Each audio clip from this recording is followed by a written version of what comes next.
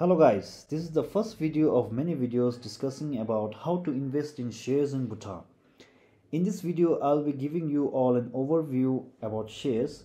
Just to clarify, I'm not an expert and these are all through my experience. So whenever you're thinking of investing in something, you have to know what you are getting into. Whether think you are investing is an asset or a liability. Asset which anything which can give you an added value, like land. It's known to increase its value over time, so land is considered to be an asset.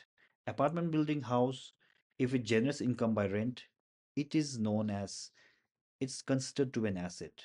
And physical metals like gold and silver are also known to have its value increased with time, so these are considered as assets. So what are liabilities?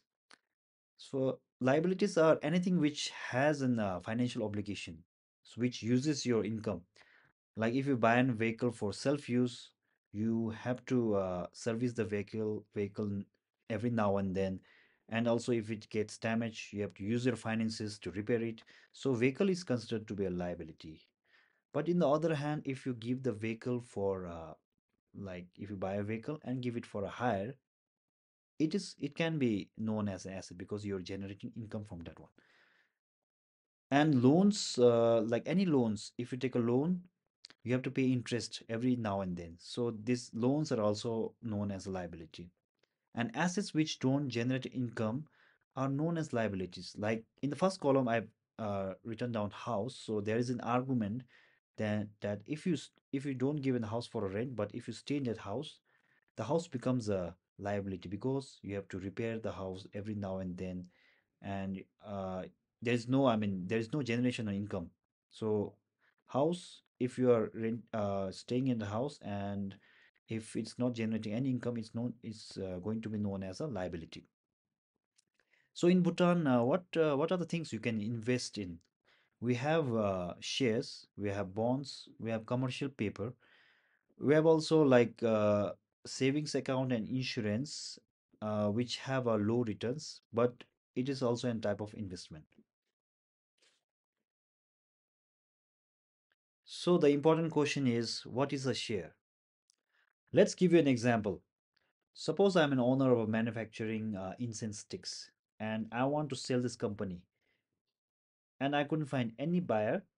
What I will do is I'll break down this company into shares.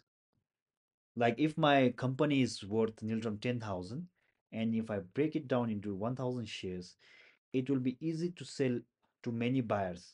Like per share, it will be nil from 10. So I'll be able to sell this company to many buyers. So what will happen is that if a person buys my company, if a person buys one share of my company, he'll be owning 1/1000 of the company. To continue, if my company gets a profit, annual profit of nil 20,000, the profit is per share will be nil 20. To give you an example, this has been taken from the Royal Security Exchange Bhutan website, and we have many listed companies in that stock exchange. And to take out an example, we'll take a example of Bhutan National Bank, which is worth nil 32.18 per share right now.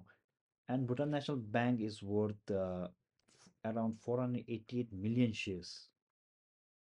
In Bhutan, if you want anything to do with shares, you have to go through Royal Security Exchange of Bhutan, which is the only stock exchange in Bhutan and is also considered as one of the smallest stock exchange in the world.